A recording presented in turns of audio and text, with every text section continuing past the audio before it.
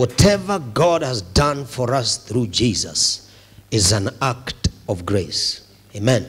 Which we as humankind cannot earn. We can't earn anything from God. There's nothing we can do so that he can do back to us. He does it out of his own volition and will because of his love and mercy. In other words, no man can earn his way into the kingdom of God. It is a gift bestowed on mankind by God. This is what we are calling the grace, which is as a result of the sacrifice of Jesus on the cross. When Jesus died, he paid all the price heaven needed to pay so that we can have access. Hallelujah. Tell somebody, thank God for Jesus with me. Thank God for Jesus with me. Thank God for Jesus. You know, someone else said grace is rightly putting God as God's riches at Christ's expense. You know, G-R-A-C-E, God's riches at Christ's expense. That's good. That's a good word of wisdom. Amen. Christ has paid the price. Glory to God. And that's why when people use blood of chicken to bewitch us and use food, use all kinds of stuff that they try to use, they can't match the power of the blood. By the grace of God, we shall live long. Because of what Jesus did on the cross, we're going to be here for quite some time, for quite a long time. Amen. And it's important. We said grace is rich, riches of his grace, the Bible says. You know, grace has many sides. You know, because the grace of God, you see, our God is called Father, Son, Holy Spirit. So Jesus is God, Holy Spirit is God, God is God. And God has different names, right? There are all those Hebrew names. They are difficult for me to pronounce, but Shalom is easy. Even El Shaddai, I think, is not bad. But you know what El Shaddai means? The all-sufficient one. Glory to God. In other words, everything you need, it's in him already. Wow. He is the El Shaddai, the many-breasted one in Hebrew. That's what it means. In fact, Isaiah says God, you know, Isaiah uses some phrases where we see the mother nature of God. God as a mother. Glory to God. You know, and so the manifold grace of God simply means God has everything we need. Now, there was this encounter between Moses and God at the burning bush. Do you remember? I think you were taking care of some goats on the other side, so you saw the bush burning. Okay, go to Exodus. Let's look at that scripture of Exodus as I just put that background again. I think chapter 3 and verse 14.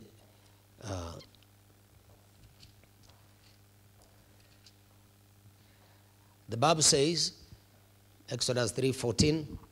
Okay, let's read 13. Then Moses said to God, indeed, when I come to the children of Israel and say to them, the God of your fathers has sent me to you. And they say to you, that means they say to me, what is his name? What shall I say to them? Now, that's a genuine challenge, right? When these elders of Israel, and they have been here for 400 years, their grandparents were here, the third generation is here. And I'm telling them, God has appeared to me, and he's saying it's time to go. These guys will wonder, after 400 years of bondage, they have lost God. They have lost connection with God. So what is your name? Who will I tell them it is? If you tell me it is actually Peter Kimani who sent me, we can understand. But now you're telling me there was somebody in the air, you know, who is God. What is his name? Look at this verse. And God said to Moses, I am who I am. And he said, thus you shall say to the children of Israel, I am has sent me to you. You know, this is English and it's very limited. So this is what it means. God, the I am, is everything you can even think about. Everything you can imagine is in the I am. In other words, I am whom you want me to be to you. Listen again. I am whom you need me to be to you. I am that. I am dash, dash, dash. You can fill in the blanks. In other words, grace from God is available for everything. You can even go to the moon. Literally, physically, join the American staff, study, bang, become the next group that is going to one of the other stars. All things are possible in Jesus' name. For what is impossible with man is possible with God, the great I am. Hallelujah. Now, let me tell you this early, because by the time we finish this service, this is what God is going to do. Let me tell you something prophetic that God is doing this afternoon, and he put it in my heart yesterday. In this lunch hour, some of you need to confront certain things in your lives and in the lives of your friends, but you have been unable to do. Some of you have been unable to come to a place either of forgiving. Some are struggling with inability to discuss that hot potato with your husband, with your wife. Some are struggling to handle this, that they spoke against you and you still hurt and you have nothing, no dealings with them. You go east and they go west. But God now, in this service today, is releasing grace to do what you could not do. Yeah. The ones you couldn't greet from this day onwards. You'll be wondering, am I the one? You'll be pinching yourself. You mean I'm the one who sat with the so-and-so? Yeah, because grace is being released right now. Thank you, Holy Ghost. Hallelujah. So, benevolent grace, saving grace, securing grace, sanctifying grace. Let's share two more grace today. What I call serving grace.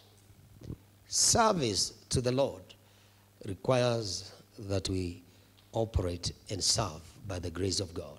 This is an enablement to minister. Yeah. How many of you know it's not easy to stand here and hold this kameme? You think it's standing here? You are looking at me with the 2 eyes, and some are 4. You think it's easy for one person. You need something called grace. And I have it by the grace of God. Come on. So, look at, thank you, Jesus. 1 Peter 4, 10 and 11. We read 10. We can now read both so that we add 11. 1 Peter 4, verse 10. As each one has received a gift, minister it to one another. How? As good stewards of the manifold grace of God, the many-sided grace of God. Verse 11, even one who speaks. Now, this is how you minister. So there are those who speak. Let him speak as the oracles of God. Any speaker. So, for me, I'm in the dimension of speaking. If anyone ministers or serves, let him do it as with the ability which God supplies. That is, that in all things God may be glorified through Jesus Christ, to whom belong the glory and the dominion forever and ever. Amen. So, there are those who speak and there are those who serve in other ways other than speaking. Are we together? So, me, I came to Nairobi to talk. Just to speak. If I don't speak, that's why I take care of my voice. Somebody was asking me the other day, you preach 3 meetings and you don't lose your voice. Say, no, I don't lose my voice because my voice is the greatest asset I have in the city. A preacher without a voice is an ordinary man. Hallelujah. So, those who speak must speak as they are speaking, must be inspired by God. Must be coming from the Spirit. Is the oracles of God, the writings of God. So ukisikia mtu ameitwa oracle, usikriticize haraka haraka, you know, usiwe na mbio. Nabda, he is the only one hearing from God at that level of oracle. But the scripture says, he that speaketh should speak as the oracles of God. Now, so this grace is grace for speaking and also grace for ministering. The word there is service in the NIV, which is basically diakonia in Greek. And diakonia is the same word for deacon, those who serve in practical ways. The ushering, the moving the chair, the bringing the water, the handling the offering, the communion, ensuring the lights are working. There was a light which was not working here, praise God, now it's working. All those physical things that they do, you also do it according to the ability which God supplies. Part of that ability that he supplies is called grace. Hallelujah. Have you ever had people say, well, no, I've lost the grace. I'm no longer doing that now. I don't have the grace for it anymore. What you are saying is that God has stopped supplying. That's a lie. Grace is still there. It is you who is rebelling. You can't say God supplied the grace last year and you are serving very well as an usher. In fact, you are smiling and doing well and ministering. Then all of a sudden, at the grace imeisha. What do you mean imeisha? Are you trying to say God is finished? Can you change that mentality and attitude from now? Grace ya kusava iwezi kuisha. God supplies and his gifts. God doesn't repent. When he begins to do something, he doesn't regret. It is us who are walking in disobedience. Because we have now a better thing we think we can do, then we begin saying grace imeisha. Hakuna grace imeisha. Aya.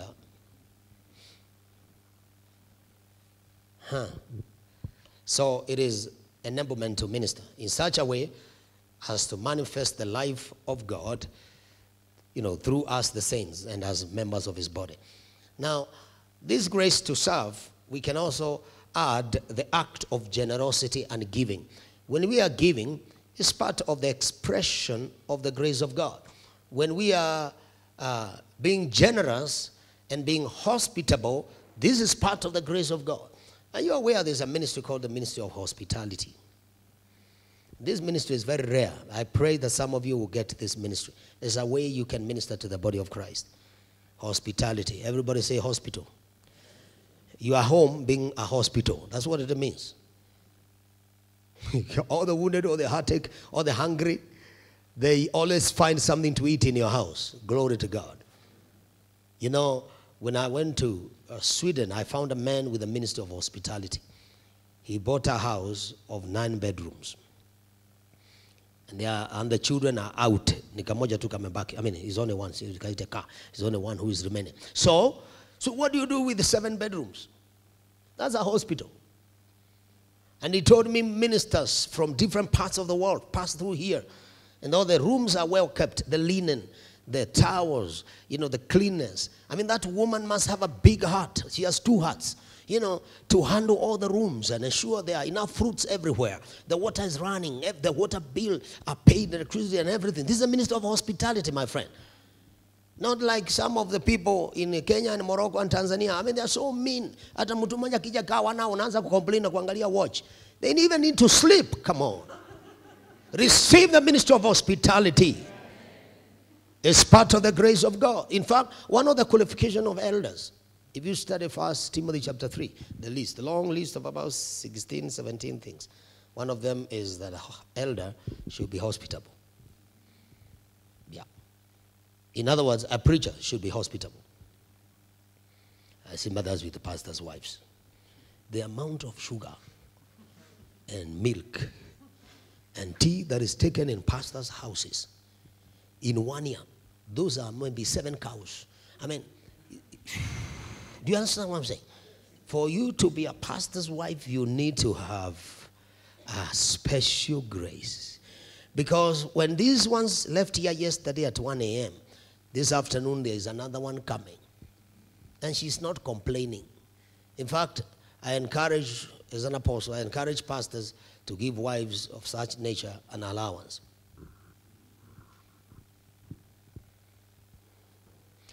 Pastor Ben, no, your wife is here. She needs an allowance for hospitality because of the tea and sugar. Mbona mmenyamaza? Kwani mmeongea vibaya? Yaani mnakaa watu walanja wangapi wanakubali? They need help. Yeah. And in the expense in the account, you can call it is a grace expense. The expense is not for electricals, it's grace expense, as it were. Hallelujah. May you receive the grace to serve. May it be multiplied over your life.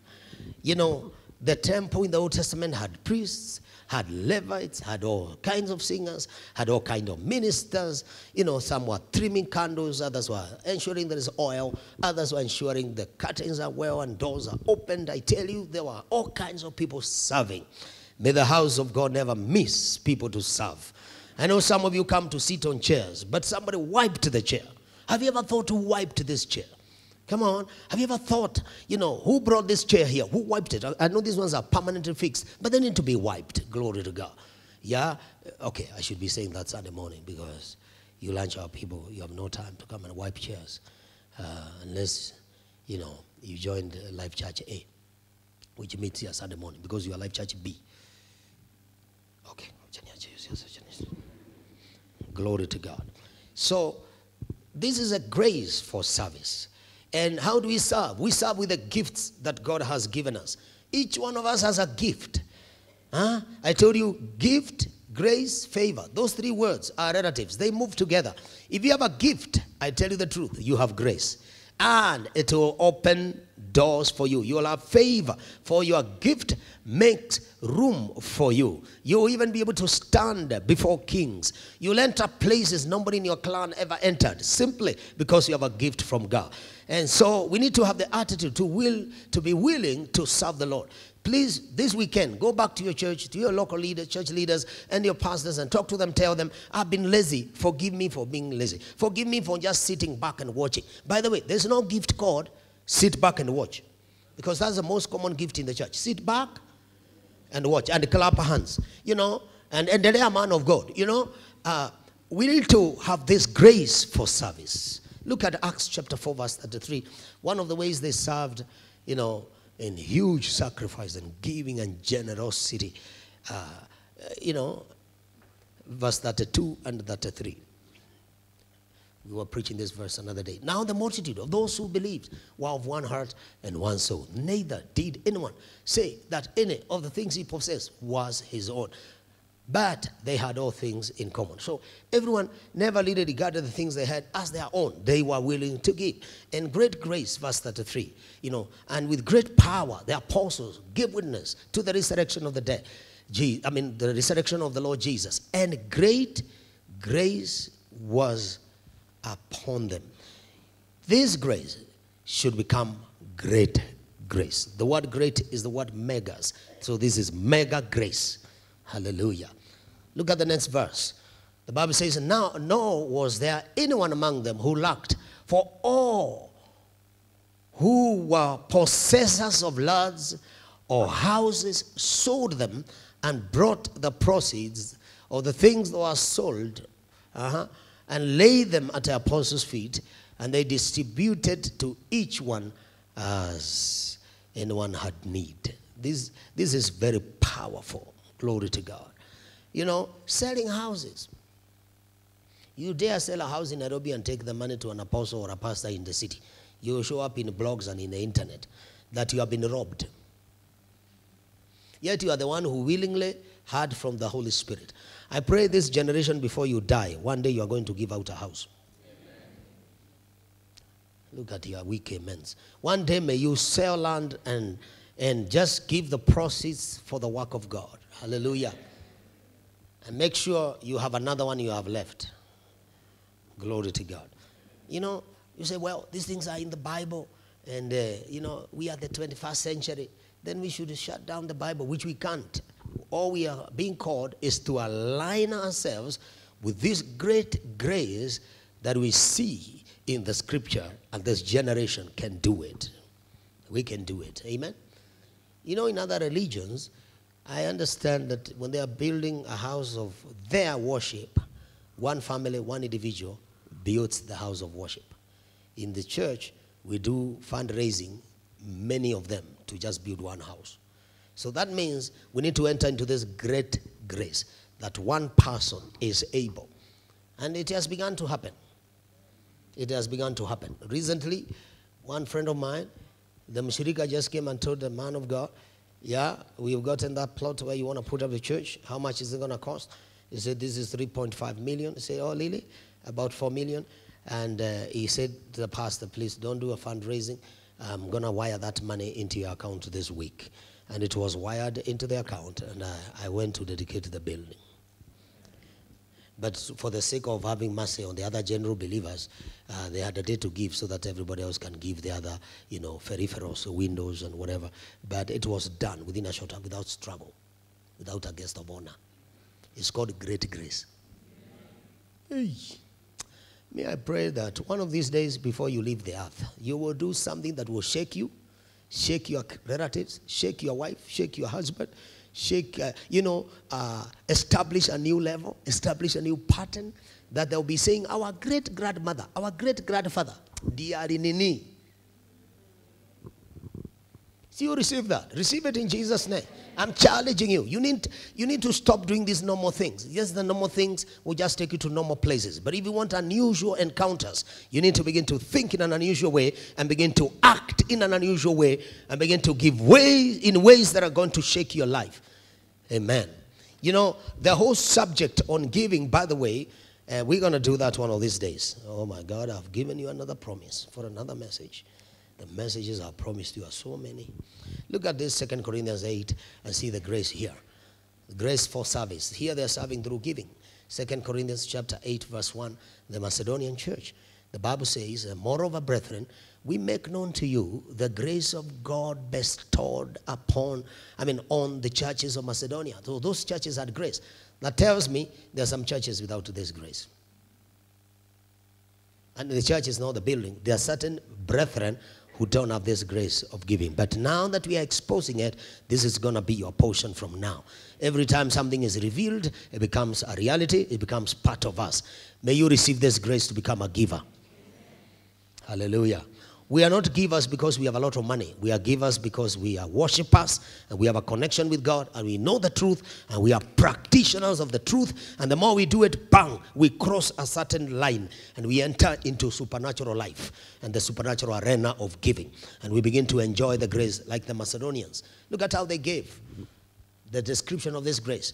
That in a great trial of affliction, the abundance of their joy and their deep poverty abounded in the riches of their liberality. They were very liberal. They were very open to give. And guess what? They were very rich in that proper right attitude. They were very rich. And although they were very poor, deep poverty, yet they had joy. Look at the joy. How can you have such joy, yet you're in deep need and deep poverty? Look, it was moment of their persecution, trial, affliction. They were going through very many difficult things. But guess what? Even in those moments, they still had joy to give. Many Kenyans, when there are problems and so forth and there are difficulties, that's not the time for them to give. It is time to save. It's time, to put one aside for the rainy day. And it's always raining next week. But not these ones. This one had grace. These ones had grace. Even in trials, even in difficulties, even in deep poverty, they still had the joy. They still had the grace to give. Praise God. They were willing to serve. This is a grace, and you are going to receive it. Now that you have heard this message, something is being installed in your spirit today. Hallelujah. There's an app we should install called I Give. Small I. I give. Look at the next verse. For I bear witness that according to their ability, so they gave according to their ability. Yes, and beyond their ability. How can you give beyond your ability? That's grace, my friend. And they were freely willing. Wow. What a level of giving. Give according to your ability. Number 2, give beyond your ability. Hallelujah. Imploring us with much urgency that we would receive the gift and the fellowship of their ministering to the saints. You know what had happened here? Paul was raising an offering for the believers that are going through famine and hunger in Judea and Samaria. And these churches in Macedonia, they implored. You know what that word means? They told Paul, don't leave here without our offering. We must give also. We must give. I know we are going through poverty. I know we are going through persecution, but we hear the believers, part of the brethren in the kingdom in Judea, Samaria, are in trouble. We must give. Paul, Do you see believers forcing their men of God to receive the offering? You know, if right now, if I just say service is over, God bless you, shalom, we'll see you tomorrow, and there was no offering, some people will be saying, at least today, Mungu menikumbuka afya yangu bado iko. You know, not these ones. These ones, they were almost forcing the preacher, saying, I want to give, praise God. Because this act was referred to as the grace of God. If you read on this scripture, you will hear Paul later referring to it, the ministry of giving, as this grace. Hallelujah. So this grace is what we call the serving grace, serving the body of Christ. And God expects us to serve others. Let me mention as we wind this down, then we pick some of the stuff tomorrow. Sustaining grace. Grace that sustains. It's another number 6 type of grace. It's grace that sustains. This is a grace given at special times of need, especially during adversity or suffering. How many of you know that bad things happen to good people? These are good people. And they are just nice, loving God, worshiping, following God. But all of a sudden, there's an adversity. Something difficult has come upon them. They were not expecting, you know, but something strange has just happened. Guess what? These people, did you ever notice that they still continue in Christ? What makes us continue? The sustaining grace. God who began with us as Alpha is also God to help us to go to a finish, to Omega. And in here between, he sustains us. Hallelujah. And as I speak this now, I'm believing God that he deposit this grace upon you. I'm not saying adversity is on the way coming, but even if it comes, we are ready. God will sustain us. He that has kept us will watch over us. Hallelujah. Look at 2 Corinthians chapter 12 and verse 9.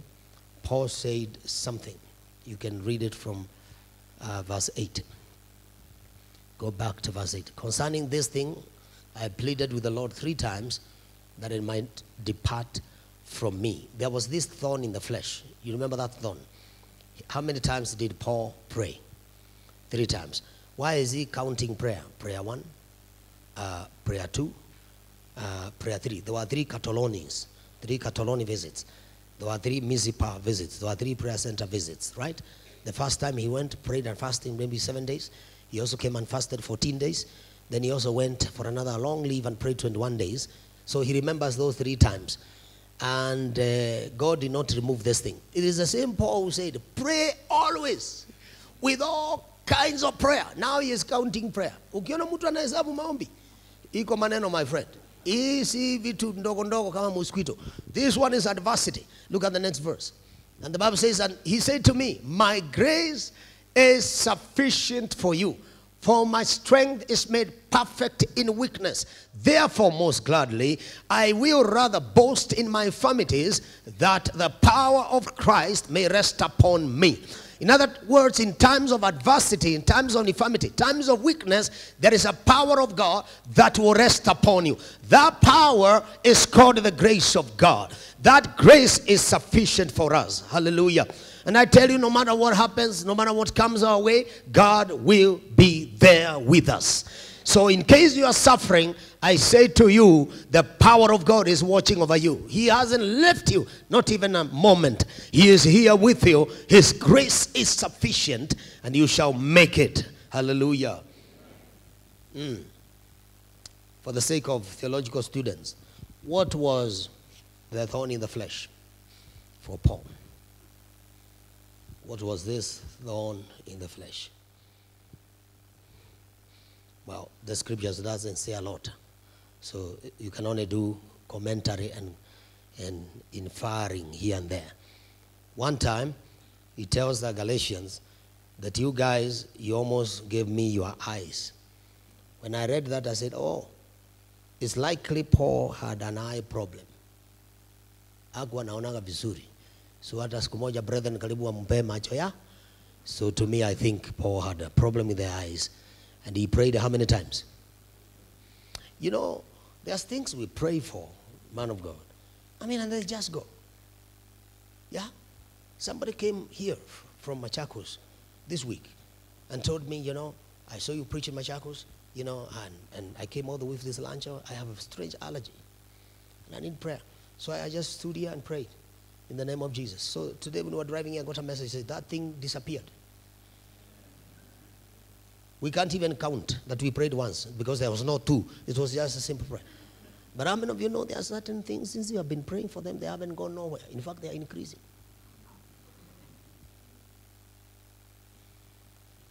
Yet the grace of God is also increasing. Somebody say hallelujah. Okay, that's good. Praise the Lord. So, somebody say sustaining grace. I'm sustained by the power of God. Look at Hebrews 4:16 and then one more verse and we'll let it go. Hebrews 4:16. The Bible says, let us therefore come boldly where? To the throne of grace. Wow. That we may obtain what? Mercy. And find what? Grace. To do what? To help us in time of need. I tell you, time of need will come. But when that time comes, listen, it's not just the need that is coming. Grace is also on the way. Zitakutana hapo. Oh my God. When the suffering and the pain and the confusion, whatever it is on the way, the grace of God is also on the way. Can you imagine the throne of God is called throne of grace? We come boldly to obtain, you know, to obtain mercy. Who are the kind of people who are looking for mercy? These are maybe sinners. These are all of us. We need God's mercy. There are people here who need God's mercy. So the throne, I thought the throne should be surrounded with the angels and only angels dressed in white, pure. But I have good news for you. The throne is surrounded by many people that need mercy. Oh my God. God is not ashamed to have us approach his throne of grace and be there with him. God is not ashamed. He's ready. This is the throne of grace. And there is enough mercy that we are going to obtain. Glory to God. Because the time of need is now. And James 4 verse 6 says, it's a way in which grace comes. Thank you, Holy Ghost. He giveth grace, but he gives more grace. Therefore, he says, God resists the proud, but he gives grace to the humble. So this is one of the ways you can access the grace of God, humility. Tomorrow, I'm going to show you 5 ways in which you can begin to access the grace of God. The grace of God, particularly the grace resident in a man of God, a woman of God. Grace that is resident in the fivefold ministers. Because you said apostles, that's grace. Prophets, that's a grace. A pastor, that's grace.